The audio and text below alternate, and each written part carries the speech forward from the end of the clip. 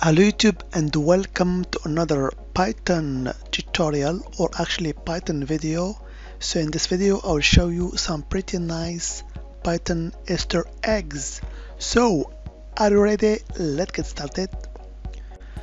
So as you may know, Easter eggs are some actually hidden code left by programmers that is most of the case undocumented, and most of the cases it's just for fun or show some funny tricks with language. So here I will show you some pretty nice Easter eggs for Python. Okay, so first of all, let me just log into the Python shell or Python REPL. So here I'm using bpython, but you can just type Python and you will get the REPL for Python, which is a simple shell for Python. Okay, so you know, when you want to start language, the first thing that you learn in how to display or to print actually the hello world message. So for Python there is actually a pretty straightforward function called print. So if you print, which is a function here, hello world, it will actually display hello world. It's easy as that, but there is an Easter egg for that, which is actually used by importing a model, a hidden model called hello. So if I import the model underscore hello, as you can see here, I will get the same message here, hello world. So the import hello actually is just 16 characters. So with these 16 characters you will get the same result as the print function. Okay, another Easter egg is used by importing a model called this. So if I import this time without the underscore this, just like that, I will get what we call the Zen of Python.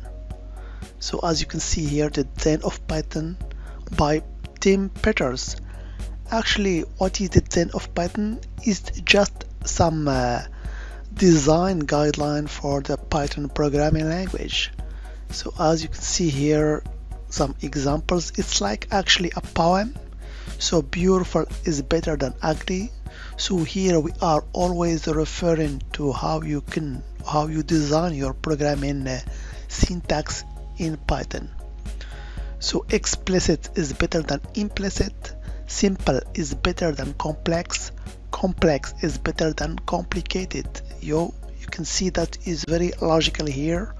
Flight is better than nested, sparse is better than dense, readability counts. So here, as you can see here, a couple of guidelines for Python programmers. Okay, so it's pretty nice Easter egg also for Python. Let me show you another Easter egg. So if I import this time anti-gravity, so let's see what we get by using this Easter egg. Let me just make sure I have typed it well. Gravity, yes it is.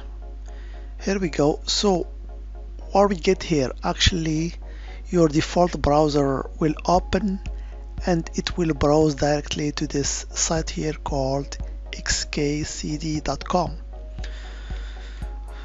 So what we get in this site is actually a couple of comics.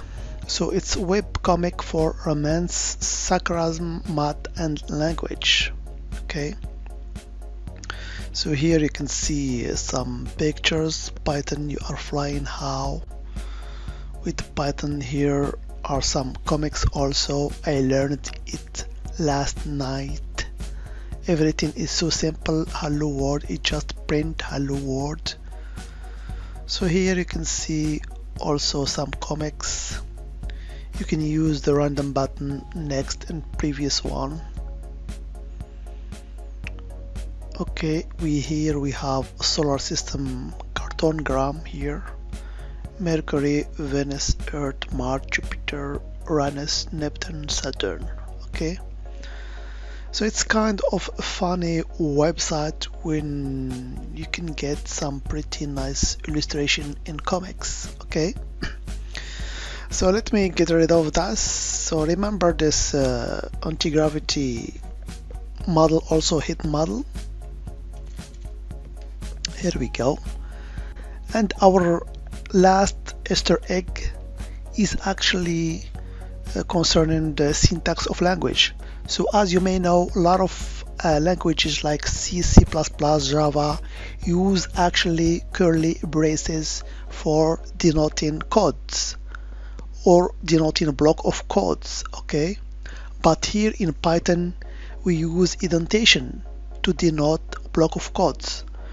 So this Easter eggs actually just state that you will never get replaced indentation by curly braces. So in order to illustrate that, I will import model from the future, which means in the future it will never be braces. So from future import braces. I will see what we get here. So you can see here we have a syntax error, invalid syntax. Okay, actually I did a mistake, not import future, but here we should actually use from this model here, underscore future import braces. You get this syntax error, this funny syntax error, not a chance, which means in the future it will never actually denote the block of codes with braces. Okay, so it's kind of funny. Anyway, that was just some pretty nice Easter eggs for Python. There are some others, but they are not very important, and those I show you are the most important ones. Okay, so as always, I hope it has been informative for you, and I want to thank you for viewing. Bye bye.